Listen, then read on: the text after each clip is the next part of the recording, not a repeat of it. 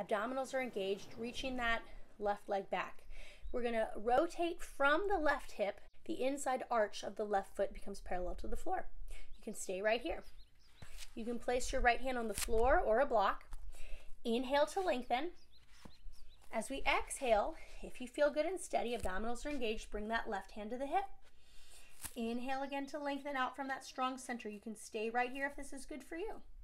The next step is just like we worked on in that side angle and triangle.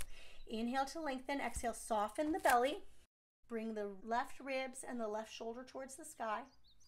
And if you can get the left ribs and left shoulder towards the sky, then that left hand just pops right up. And if you can't, just stay at any step where you can hold it with a steady, comfortable state. So lengthen out from that strong center. You want to really lift the pelvic floor, draw the belly in, reach out from that strong center for a breath or two.